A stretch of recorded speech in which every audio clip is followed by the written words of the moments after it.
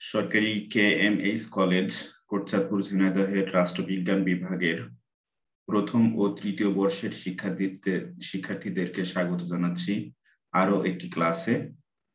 আমাদের আজকের ক্লাসের বিষয় লিডারশিপের উপর আগেও একটি ক্লাস নিয়েছি। লিডারশিপের উপর এটি আমাদের দ্বিতীয় ক্লাস। রাষ্ট্রবিজ্ঞান বিভাগের প্রথম বর্ষ এবং রাষ্ট্রবিজ্ঞান বিভাগের তৃতীয় বর্ষের দুইটি কোর্স যথাক্রমে ইন্ট্রোডাকশন টু পাবলিক অ্যাডমিনিস্ট্রেশন বা লোক প্রশাসন পরিচিতি এবং পাবলিক অ্যাডমিনিস্ট্রেশন ইন বাংলাদেশ বা বাংলাদেশের লোক প্রশাসন, এই দুইটি কোর্সের সাথে সম্পর্কিত বিষয়টি হলো লিডারশিপ বা নেতৃত্ব। আজকে লিডারশিপের আমাদের সেকেন্ড ক্লাস।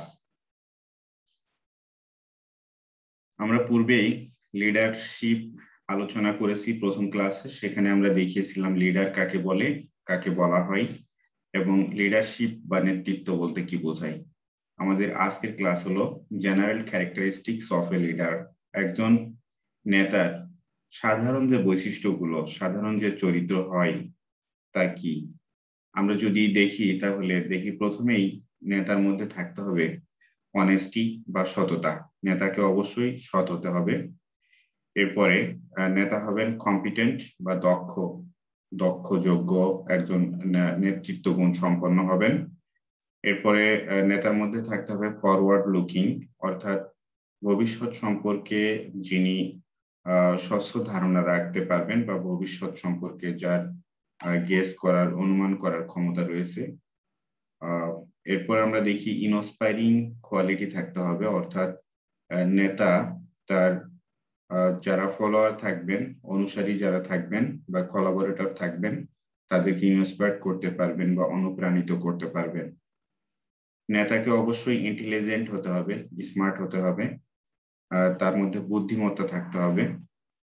তার বুদ্ধিমত্তা তার মধ্যে একটি অন্যতম গুণাবলী বলে আমি মনে করছি। এরপরে অবশ্যই ফেয়ার মাইন্ডেড হতে হবে, ব্রড মাইন্ডেড হতে হবে তাকে, কার্জিয়াস হবেন। একজন লিডার অবশ্যই তার সাহসিকতা থাকতে হবে। ভীতু চরিত্রের মানুষ সাধারণত লিডার হতে পারেন না। লিডার হতে হলে অবশ্যই তাকে কার্জিয়াস বা সাহসী হতে হবে। স্ট্রেট ফরওয়ার্ড, আমরা এর আগেই বলেছিলাম ফরওয়ার্ড লুকিং বা স্ট্রেট ফরওয়ার্ড বলতে এখানে আমরা স্ট্রেট সোজা সাপটা ধরনের বলতে পারি। এরপরে ইমাজিনেটিভ অর্থাৎ নেতার মধ্যে গেস করার ক্ষমতার কথা বলেছি, যে কল্পনা করার ক্ষমতা থাকতে হবে অবশ্যই। এরপরে আমরা দেখি three piece. A brief picture for leadership would be three piece. Three piece কি? Person, people, purpose. মনে রাখতে হবে তিনটা পি। একটি হলো পার্সন বা ব্যক্তি, পিপল বা জনসাধারণ, পারপোজ বা উদ্দেশ্য। অর্থাৎ একজন লিডারশিপ যে ডেভেলপড হবে, সেই লিডারশিপের এই পরিবেশটা, সার্কেলটা কিভাবে ডেভেলপ করা হয়, কিভাবে উন্নয়ন হয়, পুরো বিষয়টার মধ্যে কি কি অন্তর্ভুক্ত থাকে আমরা বলছি পার্সন, পিপল এবং পারপোজ। এরপরে দেখি points those makes leaders, personal traits, personal behaviours, environmental factors বা কন্টিনজেন্সি বলতে পারি। পার্সোনাল ট্রেটস বা পার্সোনাল বৈশিষ্ট্যগুলো কি কি হবে? বাই বর্ন, নেতৃত্ব, তার নেতৃত্ব গুণাবলী তার মধ্যেই জন্মগতভাবেই থাকতে পারে। ফ্যামিলি দিক থেকেও নেতৃত্ব গুণ তিনি পেয়ে থাকতে পারেন। এনভায়রনমেন্ট বা পরিবেশের কারণে অনেক সময় নেতৃত্ব গুণ একজন মানুষের মধ্যে বিকশিত হতে পারে। এরপর পার্সোনাল বিহেভিয়ার বা তার ব্যক্তিগত আচরণ কেমন হতে পারে, তার ভিত্তিতে নেতা কেমন হতে পারেন। নেতা হতে পারেন অটোক্র্যাটিক বা ডেমোক্রেটিক, অর্থাৎ স্বরতান্ত্রিক বা গণতন্ত্র মনা হতে পারেন অবশ্যই। টাস্ক ওরিয়েন্টেড বা এমপ্লয়ি ওরিয়েন্টেড। অনেক সময় দেখা যায় যে কাজকে প্রাধান্য দিয়ে থাকেন, আবার দেখা যায় যে এমপ্লয়ি বা কর্মীদেরকে প্রাধান্য দেন কেউ কেউ। ইনিশিয়েটিং স্ট্রাকচার বা কনসিডারেট টু পিপল, অর্থাৎ নেতা অবশ্যই তার যে ফলোয়ার যারা থাকবেন, যে জনসমষ্টি বা জনগণ থাকবেন, তাদের বিষয়ে অনেক সময় তাদেরকে বিবেচনায় নিয়ে আসবেন। ডিরেক্টিভ বা সাপোর্টিভ, পার্টিসিপেটিভ, অ্যাচিভমেন্ট ওরিয়েন্টেড নেতা হতে পারেন। ডিরেক্টিভ অর্থাৎ নির্দেশনামূলক, সাপোর্টিভ হতে পারেন, এরপরে পার্টিসিপেটিভ বা অংশগ্রহণমূলক হতে পারেন, অ্যাচিভমেন্ট ওরিয়েন্টেড বা উদ্দেশ্য অর্জনের লক্ষ্যে নেতৃত্ব পরিচালনা করতে পারেন। এরপর আমরা দেখি এনভায়রনমেন্টাল ফ্যাক্টরস। এনভায়রনমেন্টাল ফ্যাক্টরস কি আমরা কন্টিনজেন্সি বলতে পারি। সেখানে দেখছি task structure, followers quality, group behaviour or norms, leader member relationship, position powers. এটা এনভায়রনমেন্টাল ফ্যাক্টরস থাকে নেতৃত্বে। এরপরে আমরা ইউনাইটেড স্টেটস অফ আমেরিকার যে আর্মি, সেই আর্মিদের যে নেতৃত্ব, সেই নেতৃত্বে 11টি প্রিন্সিপালস বা মূলনীতি রয়েছে। সেই মূলনীতিগুলো সম্পর্কে জানবো। প্রথমেই দেখি 1 নম্বরে B tactically and technically proficient. অবশ্যই তাকে কৌশলগতভাবে এবং প্রযুক্তিগতভাবে দক্ষ হতে হবে। সেকেন্ড পয়েন্ট আমরা দেখি no yourself and sick self improvement. এটা খুবই গুরুত্বপূর্ণ। নিজেকে জানার কথা বলা হয়েছে এবং নিজের মধ্যে নিজের উন্নয়নের জন্য কাজ করার কথা বলা আছে।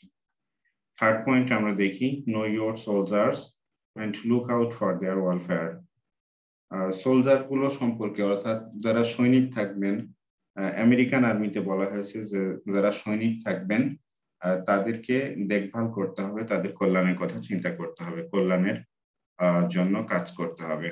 এরপর ফোর্থ পয়েন্টে বলা হয়েছে কিপ ইউর সোলজার্স ইনফর্মড, অর্থাৎ সৈন্যদেরকে অন্ধকারে রাখা যাবে না, তাদেরকে ইনফর্ম করতে হবে, তাদেরকে জানাতে হবে। সেট দ্য এক্সাম্পল, অর্থাৎ নেতা কি করবেন, নেতা শুধু ডিরেকশন দিবেন না, নেতা নিজে কোনো একটি কাজ করে উদাহরণ সৃষ্টি করবেন। 6 point, ensure that task is understood, supervised and accomplished. অর্থাৎ যে কাজ দেওয়া হয়েছে তাদেরকে সেটা বুঝিয়ে দিতে হবে, তারা বুঝেছে কিনা এটা নিশ্চিত করতে হবে, তাদেরকে সুপারভাইজড করতে হবে এবং সম্পন্ন করার বিষয়ে তৎপর থাকতে হবে। 7 point, train your soldiers as a team, অর্থাৎ সৈন্যদেরকে একটা দলগতভাবে গড়ে তুলতে হবে, তাদেরকে দলবদ্ধ অবস্থায় থাকার জন্য বা দলবদ্ধভাবে কাজ করার জন্য ট্রেন্ড আপ বা প্রশিক্ষণ প্রদান করতে হবে। Make sound and timely decisions, নেতা অবশ্যই কি করবেন, সুস্থ এবং সময় উপযোগী সিদ্ধান্ত গ্রহণ করবেন। Develop a sense of responsibility in your সাবঅর্ডিনেটস, অর্থাৎ সাবঅর্ডিনেটস যারা থাকবেন, ফলোয়ার যারা থাকবেন, কোলাবোরেটর যারা থাকবেন, তাদের মধ্যে দায়িত্ব জ্ঞান তৈরি করতে হবে। Number 10, employ your unit in accordance with its capability. তাদের যে ক্যাপাবিলিটি থাকবে, যে সক্ষমতা থাকবে, সেই সক্ষমতা অনুযায়ী এমপ্লয়ীদের বা কর্মীদেরকে বিন্যস্ত করতে হবে। Number 11, the last number, take responsibility and take responsibility for your actions. অর্থাৎ দায়িত্ব নিতে হবে, দায়িত্ব গ্রহণ করতে হবে নিজের প্রত্যেকটি কাজের ব্যাপারে। এই ছিল হলো ইউনাইটেড স্টেটস অফ আমেরিকা বা আমেরিকা যুক্তরাষ্ট্রের যে আর্মি, তাদের নেতৃত্বের 11টি মূলনীতি। এরপরে আমরা দেখি essential conditions of leadership, নেতৃত্বের খুব গুরুত্বপূর্ণ অপরিহার্য যে অবস্থা, অপরিহার্য বিষয়, তার মধ্যে 1 নম্বরে আসছে অথরিটি বা কর্তৃত্ব, 2 নম্বরে পাওয়ার এবং 3 নম্বরে কমিউনিকেশন। এটা খুবই গুরুত্বপূর্ণ, অথরিটি, পাওয়ার এবং কমিউনিকেশন। এরপর আমরা দেখি লিডারশিপ থিওরি। লিডারশিপ থিওরির মধ্যে বলা হয়েছে leadership theory is the explanation of how and why one becomes leader. Leadership থিওরিতে মূলত বলা হয় কি, যে একজন মানুষ, একজন ব্যক্তি কিভাবে কিভাবে এবং কেন একজন নেতা হয়ে ওঠেন। It focuses on the traits and behaviors that one can adopt to increase the leadership capabilities.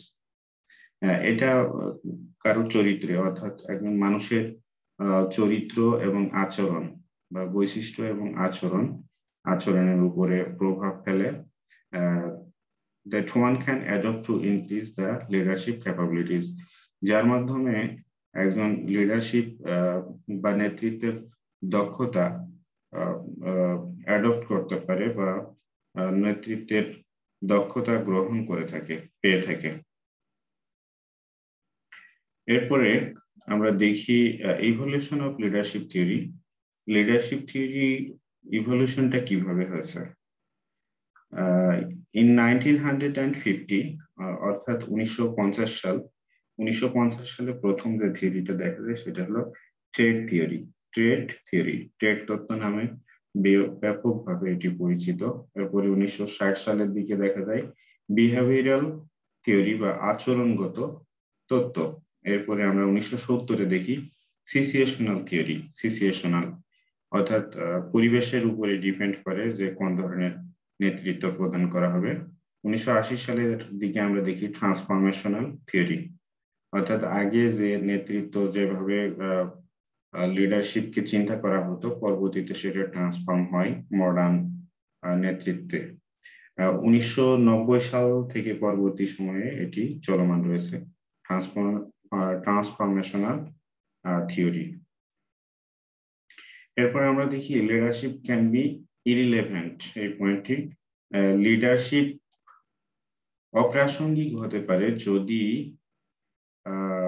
Close characteristics এমন হয়, কেমন experience, training, professional orientation or the need for independence. অর্থাৎ তারা যদি অভিজ্ঞ হন, প্রশিক্ষণ প্রাপ্ত হন, তারা যদি পেশাদারিত্বের মধ্যে থাকেন, অথবা তাদের যদি স্বাধীনতার প্রয়োজন হয়, তাহলে সেখানে নেতৃত্ব খাটে না।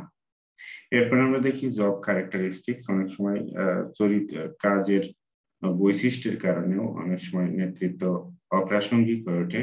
এর মধ্যে আমরা বলতে পারি রুটিন, অ্যাম্বিজিয়াস এন্ড স্যাটিসফাইং জবস। এখানে নেতৃত্ব খুব বেশি কাজ করে না। এরপর আমরা দেখি অর্গানাইজেশন ক্যারেক্টারিস্টিক্স এমন হলে নেতৃত্ব অপ্রাসঙ্গিক হয়ে ওঠে, যেমন explicit ফর্মালাইজড goals, rigid rules and procedures or cohesive work groups. এরপরে আমরা দেখি ক্যারিসমেটিক ভার্সাস ভিশনারি লিডার্স। অর্থাৎ লিডারদের মধ্যে কেউ কেউ আছেন ক্যারিসমেটিক টাইপের, আবার কেউ কেউ আছেন ভিশনারি টাইপের। এই দুইটার মধ্যে মূলত পার্থক্য কোথায়? আমরা এখানে ক্যারিসমেটিক এবং ভিশনারি লিডারের যে বৈশিষ্ট্য পাওয়া যায় সেই বৈশিষ্ট্যের মাধ্যমে আলোচনা করব মূলত। তো ক্যারিসমেটিক লিডার্স এর মধ্যে যে গুণাবলীগুলো থাকে সেটা যেমন enthusiastic, self-confidence leaders whose personalities and actions influence people to behave in certain ways to achieve a certain vision. Charismatic leaders বলা হচ্ছে enthusiastic হবেন, self-confidence leaders অর্থাৎ আত্মবিশ্বাস থাকবে তার মধ্যে, whose personalities and actions influence people to behave in certain ways to achieve a certain vision. একটি নির্দিষ্ট লক্ষ্য অর্জনের জন্য তিনি মানুষকে প্রভাবিত করতে পারেন তার ব্যক্তিত্ব এবং কাজের মাধ্যমে। এরপর আমরা ভিশনারি লিডারশিপে দেখি the ability to create and articulate a realistic, credible and attractive vision of the future improves upon the present situation. অর্থাৎ ভিশনারি লিডারশিপের নেতা কি করে থাকেন, তার মধ্যে কি থাকে, the ability to create and articulate a realistic বাস্তবসম্মত, credible and attractive vision of the future improves upon the present situation. অর্থাৎ বর্তমান যে অবস্থা চলমান আছে সেই অবস্থার উন্নয়নের জন্য ভবিষ্যতের জন্য তিনি বাস্তবসম্মত, বিশ্বাসযোগ্য এবং দারুণ কিছু কাজ করতে পারেন।